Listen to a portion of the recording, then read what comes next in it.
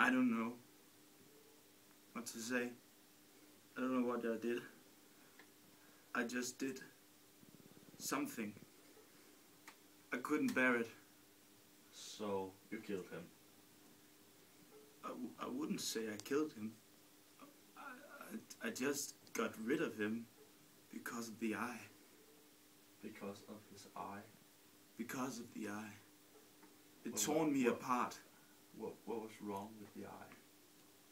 It kept staring at me. Staring at you? Stared at me, yes. I got terrified. I just needed to do something.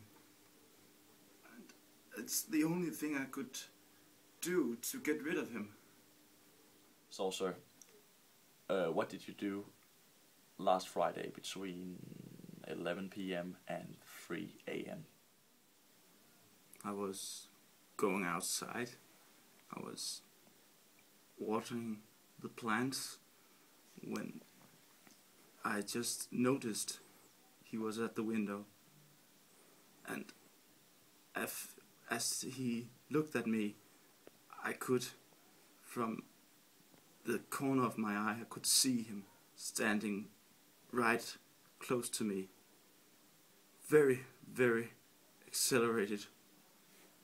I was ready to stroke him down with the shovel in my hand, but I couldn't do it.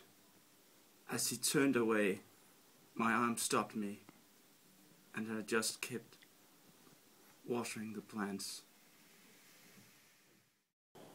It's impossible to say how the idea first entered my brain, but once convinced, it haunted me, day and night. Object, there was none. Passion, there was none. I loved the old man. He had never wronged me. He had never given me insult. For his gold I had no desire. I think it was his eye. Yes, it was this. He had the eye of a vulture, a pale blue eye with a film over it. Whenever it fell upon me, my blood ran cold, and so by degrees, very gradually, I made up my mind to take the life of the old man, and thus rid myself of the eye forever.